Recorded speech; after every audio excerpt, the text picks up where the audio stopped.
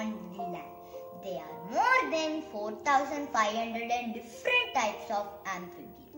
They are adapted to survive in many different habitats. They are found in forest, river, pond and stream lakes. Some examples of amphibians are frog, blind worms, toad, etc. The characteristics of amphibians. They are vertebrate, they are cold-blooded, they have complex life cycle, their skin was very slimy and smooth, they breathe through their skin as well as their lungs.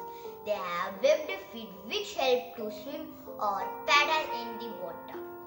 The biggest amphibian is Chinese giant salamander and the smallest one is frog.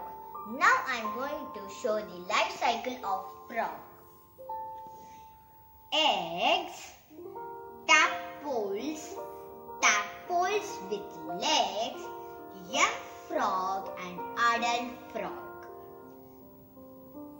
Thank you.